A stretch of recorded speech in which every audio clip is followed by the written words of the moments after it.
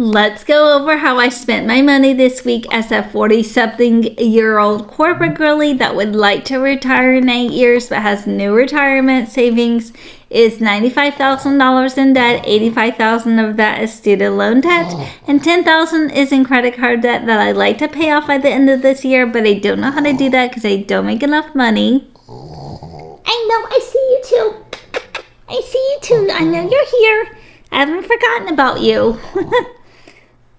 Y'all, we have some major life changes this week. Before we start chatting it up, I'm wearing my Los Angeles hoodie. The one I got in the airport when I went to Tijuana, Mexico, and got some dental work done earlier this year. And if you want to see the vlog for that, it's on my channel. I love you too. I haven't forgotten about you. I have a very needy French bulldog. I love that she's needy though. But stage 5 clingers, both of us, right? Both of us. I love you. You're gorgeous. Okay, major life updates, y'all. As you guys know, if you've been following me, if you're new, hi, welcome. I'm Rachel. We should do a full get to know me video, I think. But this is not that video. We'll have to do that soon. If you want a get to know me video, comment get to know me down below and I will tally up and see if that is something that we should do. In the meantime, what we need to chat about before we get into how I spent my money for this week is, if you've been following me for a minute, you guys know that I have 2 credit cards. Originally, I started with a Discover credit card and a Truist credit card. My interest on my Discover credit card was 23 or 24%, something like that. And I was desperately trying to pay it down off all the things. So that wasn't working. So I went out into the market of credit cards and found a 21 months 0% interest with a 3% balance transfer fee. I started off with about $6,500 once I transferred that and paid for that 3% transfer fee.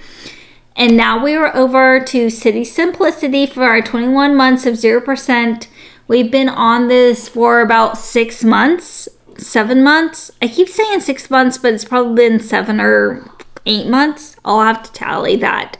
But we still have several more months to go is basically what I'm getting at. And now we have a balance of $2,400 on our City Simplicity card. And I am astounded and so proud of myself. Yay! Round of applause. All of the things.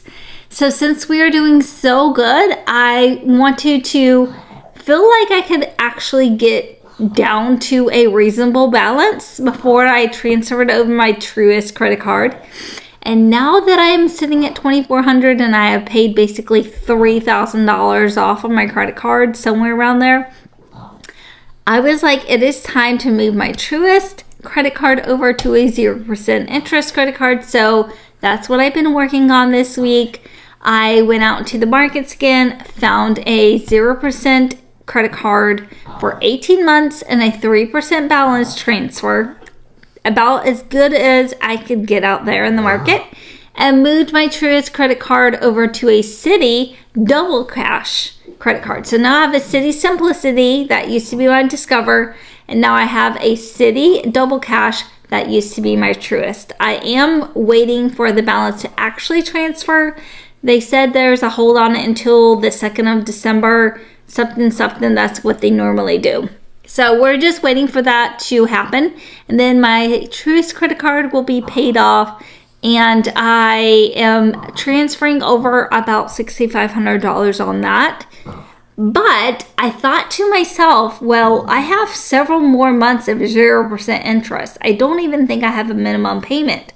I double checked earlier this week and I didn't see a minimum payment due on my City Simplicity that has a $2,400 balance.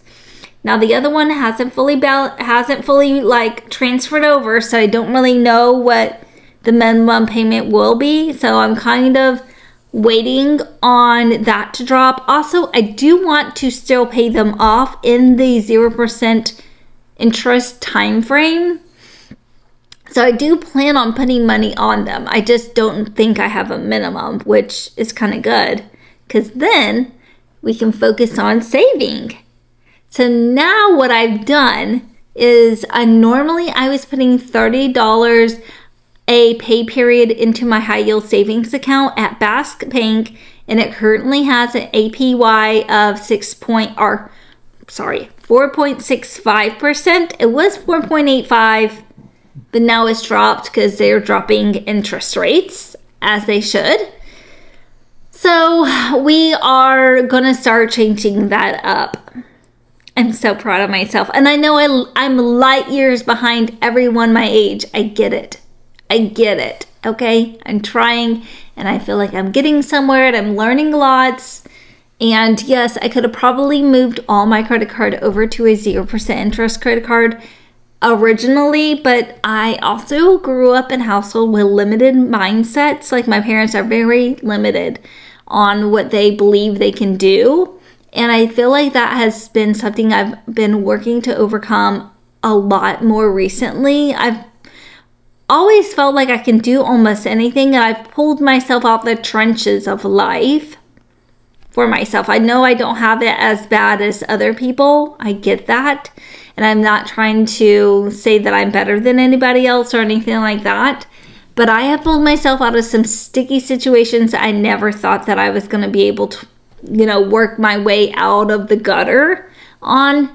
And I feel like I still suffer from a limited mindset sometimes. So we're working on that. That's one of my goals for 2025 is to be as delusional as possible, I guess, and not to have any limits on anything that I can do. If I want to do it, I'm going to try to do it. Okay? Like I'm trying to retire in 8 years. Okay? And y'all trying to put me in this little box because I don't have any retirement savings. And I don't care. I'm delusional as possible because I grew up with parents with limited mindsets and I refuse to have it. I refuse to have that anymore. That's not part of my journey anymore. That girl has gone and I am a new girl. Woman, if you will. So now that we are doing all of this, I'm sidetracking, we are going to start putting $200 a paycheck away into our high yield savings account. So about $400 a month. Some months I get that extra paycheck, so $600 on those months. But every 2 weeks, I am a salary employee. So every 2 weeks, $200 will be going into my high yield savings account. Currently, the balance is $4,503.73. So I have a goal of saving $12,000 minimum. That's 3 months of paychecks for me. And since I live paycheck to paycheck, I basically am saving 3 months of paychecks because that's 3 months of expenses as well. For now, that's just our life. That's our truth. We're going to be okay with that. I would like to save a lot more than that, but if we can start with 3 months of savings, I'll be happy. That's better than 0. And that's better than where we're at right now. So I think that is about $7,500 that I need to build up into there. And I do want to make a whole little tracker of like a spreadsheet tracker of how much it's going to take me to get there from where I'm at now with the APY and all of that. So I'm going to build that out. That's something I just thought about today. I was like, I should be tracking my high yield savings account. I kind of just set it and forget it.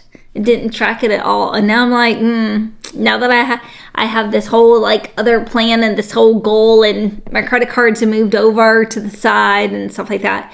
I still want to try to put $100 on each credit card a month. But we're going to trial run everything in December and see how it goes. And maybe I need to up the amount that I put into my high yield savings account. Right now, it's coming directly from my paycheck. So when my employer pays me, $200 goes to Bass Bank and the rest goes into my Truist Bank account, where I do have a little bit of a cushion in there. I have about $2,500 that I keep in my checking account for just any day average kind of emergency or something like that. My high yield savings account is not my actual emergency fund. that I need for, like, if I got a flat tire tomorrow, I do have money in my checking account for that kind of stuff. But I still want 30 days or 3 months of actual money set aside for actual things if I lost my job or something like that, you know. So I think we're doing really good. And now that we're done yapping, let's get into what we really are gathered here for today, how I spent my money this week. And as a top of video reminders, I am 42 years old. I live in the Tampa Bay area. I'm an empty nester. I'm a grandma. I have a cute French bulldog. She's laying down right here. I love her so much. I'll put a picture up of her. I love her. She's my everything. I paid off my car last year. I rented an apartment here, and I'm a salary employee, and before taxes, I earn about $75,000 a year. And I've been able to monetize my YouTube channel and stuff, but I've been only making like $200 a month on that, roughly. So after tax, I bring home $2,159 or $2,150.59 from my paycheck after tax. This month, between my Amazon storefront and what I got paid out for YouTube, I brought home $229.40. That makes a combined bring home or take home pay of $2,379.99. And now that we are in the 4th week of the month, we can go over our pie chart at the end. I'm very excited for that. You guys are gonna roast me. I get roasted about this every single month. I pay too much for a car wash membership. I like it. It's convenient. It's close to me. It's clean. The vacuums work all the time. You guys know how that can be. So I spent $48.12 on my car wash membership. I went out to eat a little bit this week, and I spent $65.29 between a few different restaurants and situations. I spent $56 on buying my grandson some warmer weather clothes today. We went to Target, and he didn't have barely anything, my daughter said, so we went and stocked up on about 4 or 5 outfits for him. Something to get him through the colder months here down in St. Pete, Tampa area. I spent $131.88 on groceries. I spent $31.15 on gas. Hulu, we might be kicking it to the curb, honestly. I spent $11.31 on my Hulu membership. If you guys have been here for any amount of time, you guys know that I've been paying $1.12 because I got Black Friday special last year. I don't know if they're going to run Black Friday or not. I do watch Hulu like almost every night, but if they don't end up running Black Friday, I honestly feel like I'm going to cancel and get Netflix because I feel like there's so much more that I am constantly seeing on social media. People talking about, you should watch this show, this documentary or something. If I'm going to watch and pay for something outside of the cable that my apartment community forces me to get and I pay for with my rent, I would much rather have Netflix. I don't know. I know Netflix does tiers, so I don't know if that would be comparable to the $11.31 for Hulu, but we'll look into this. I'm waiting to see if that Black Friday special drops, because $1 a month for Hulu, you can't beat that. We'll see. I spent $2.99 on my Apple Care. That is for my storage, for my iClouds.